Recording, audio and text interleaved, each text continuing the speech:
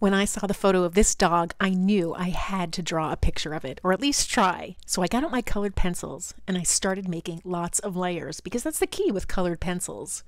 From there, I sketched the underlayer of like a soft peach color, the color of Ginger's skin. And then I started adding the different colors to make that fur. I added the nose, starting with purple. Then I added a layer of blue, and then finally some dark brown and black, just to make it look really rich. I did the same thing with the eyes, added some more shadows with the hair, and this is where it really took a turn, was making that fur. I had to add lots of layers of caramel, brown, even a little bit of black, but just enough to make a little dimension, and I love how she turned out.